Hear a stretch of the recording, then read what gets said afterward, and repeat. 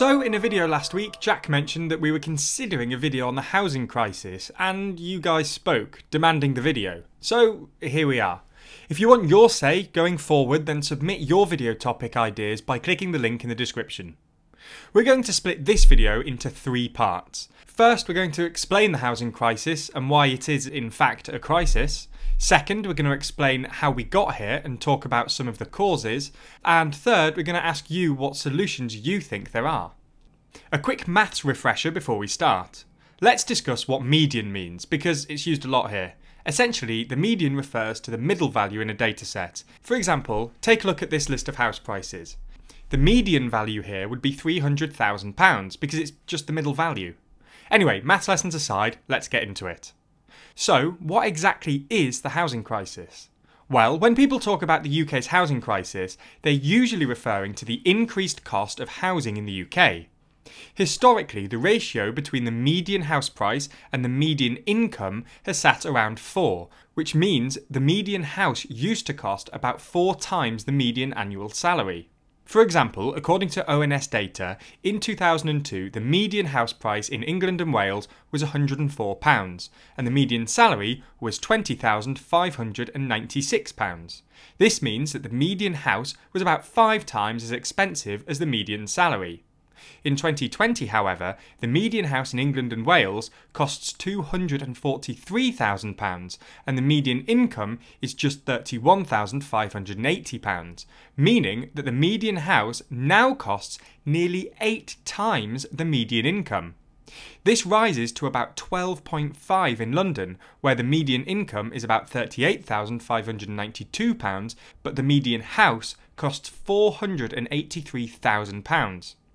Anyway, you get the point. Housing, relative to income, has become a lot more expensive over the years. This isn't the whole story though. Price appreciation isn't a bad thing in itself. Sometimes it can be good for things to get more expensive. Last year, the price of second-hand cars jumped by about 60% in the US. No one thought this was a crisis, it just meant that people badly wanted used cars, and people could therefore get more money for their used cars. House price appreciation is different though, for 2 reasons. It's politically toxic and it exacerbates inequality. It's politically toxic because the housing divide cuts across demographic lines. The housing crisis essentially benefits older homeowners at the expense of younger renters. In 1991, 25 to 34-year-olds and 65 to 74-year-olds were about equally likely to own their own homes.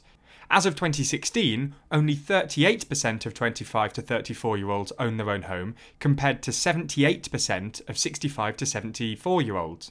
This isn't because young adults today prefer the flexibility of renting, as is sometimes suggested. In fact, 71% of renters aspire to home ownership in the next decade, most likely because they rightly consider home ownership a great investment. To illustrate quite how good an investment a house can be, consider the fact that it's not unusual for a home today to earn more than its owner. In 2015, for example, the average home in the southeast increased in value by £29,000, while the average annual pay in the region was just £24,542. Unaffordable housing exacerbates inequality in 3 ways. First, and most obviously, houses are only available to those people who already have enough money to put down a deposit. Essentially, this means that houses are a great investment only available to the already wealthy. Second, unaffordable housing entrenches intergenerational inequality by restricting home ownership to those with wealthy parents. Today, over a half of all first-time buyers under 35 rely on the bank of mum and dad, and this fraction is expected to rise. Third, high house prices make housing most unaffordable for those on lower incomes, even though they buy cheaper houses. In London, for example, the median house is 8.3 times the median household income.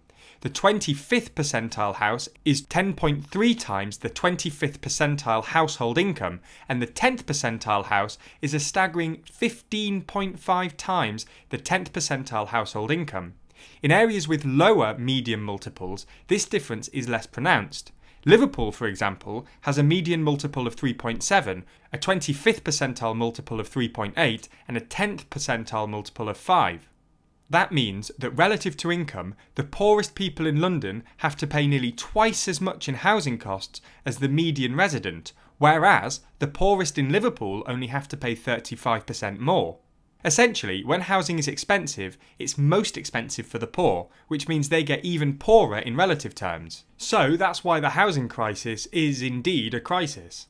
How did we get here though? Well, fundamentally because the UK simply hasn't built enough houses.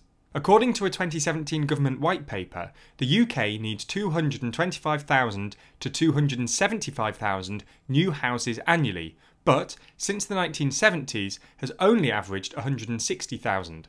UK house building also looks lacklustre by international standards. From 1980 to 2004, the UK housing stock grew by 2.4%, while the French housing stock grew by 3.2% and the German stock grew by 3.7%, according to data from the European Mortgage Federation. So why hasn't the UK built enough houses? Well, there are probably three reasons: the Green Belt, the UK's case-by-case planning system, and the collapse of social housing. Let's start with the first one, the Green Belt. Green belts are areas of protected land that surround cities in which housing development is prohibited. Unsurprisingly, green belts make housing more expensive because they restrict the supply of housing. It's no coincidence that the countries which have all seen the steepest increase in house prices, Canada, Australia, New Zealand and the UK, all use some form of green belt. About 13% of the UK's total landmass, or about 1.6 million hectares, is green belt, more than double the 5% or so that's covered by urban development. Politicians and voters get very defensive about green belts because they imagine them as leafy, eco-friendly areas that prevent cities like London from becoming infinite sprawling metropoles, but this isn't really true. As well as restricting house building, green belts aren't particularly, well, green. 35% of greenbelt land is used for intensive arable farming, which has a net negative effect on the environment, according to the 2011 UK National Ecosystem Assessment.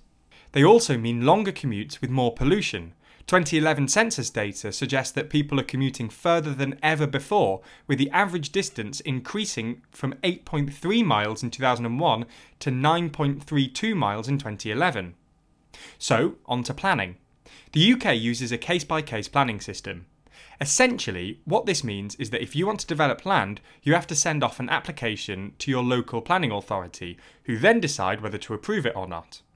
This means that the local planning authority has to look through thousands of individual applications and decide on a case-by-case basis.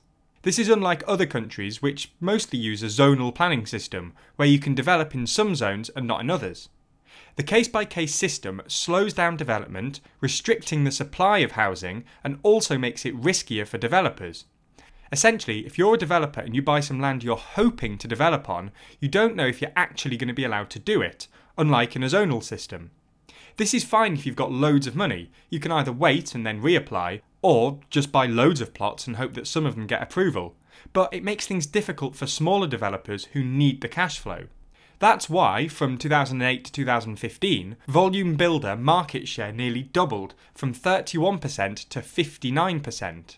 At about the same time, profits from the big five firms quintupled from £372 million in 2010 to £2 billion in 2015, and dividends to shareholders increased from 6% of profits to 43% of profits. Essentially, when the housing market is run by just a few big firms, we all end up paying more than we should for houses, and they make ridiculous profits.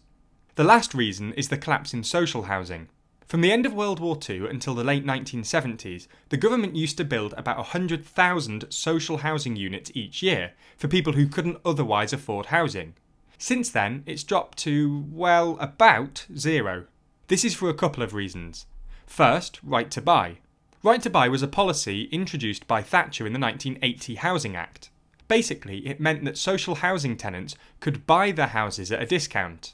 We don't want to get into a massive debate about whether right to buy is a good or bad thing. All you need to know is that it massively reduced the total social housing stock in the UK from 6.5 million units in 1979 to roughly 2 million units in 2017. Second, there's not enough money.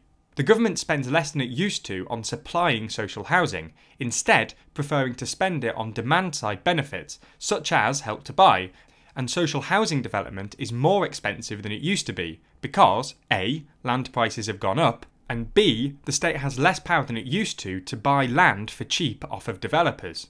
That's a whole other topic in itself, but essentially the state used to be able to buy land at what's known as existing use value, which is basically what the price would be without planning permission, and could even use compulsory purchase orders, or CPOs, which basically let the state take land off developers for whatever the state deemed a fair price.